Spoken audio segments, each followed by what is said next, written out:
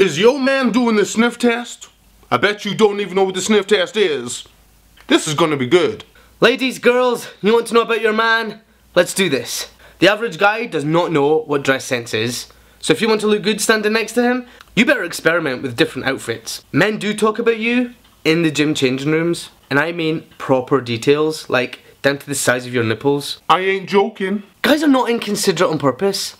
If they're spending loads of time with their mates, don't nag them about it, because then they'll just spend even more time with their mates to get away from the nagging. Let them see their mates, and if they don't realise how understanding you actually are, and you see less of them, you need to find yourself a new man. Unless the guy has got an ego the size of the USA, he's scared about having sex with you for the first time, because he knows you're going to tell your mates. Oh my god, he was so bad in bed that I nearly jumped out the window. He wants to be good, but he's nervous.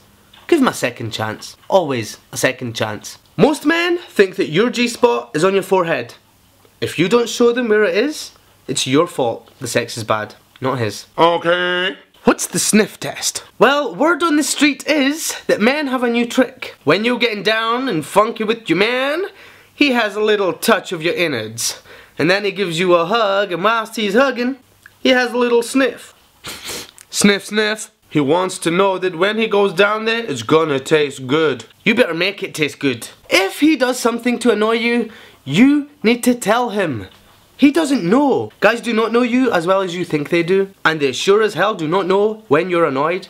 They think you're on the blob. Tell him so that he can fix it. Okay. So that's all I'm saying for now, ladies. Don't forget to leave me a comment down below. Let me know what you think about guys' thoughts or ways. You can also find me on Twitter, or you can come and get me on Facebook. And don't forget to subscribe to make sure that you get lots of informative videos just like this one.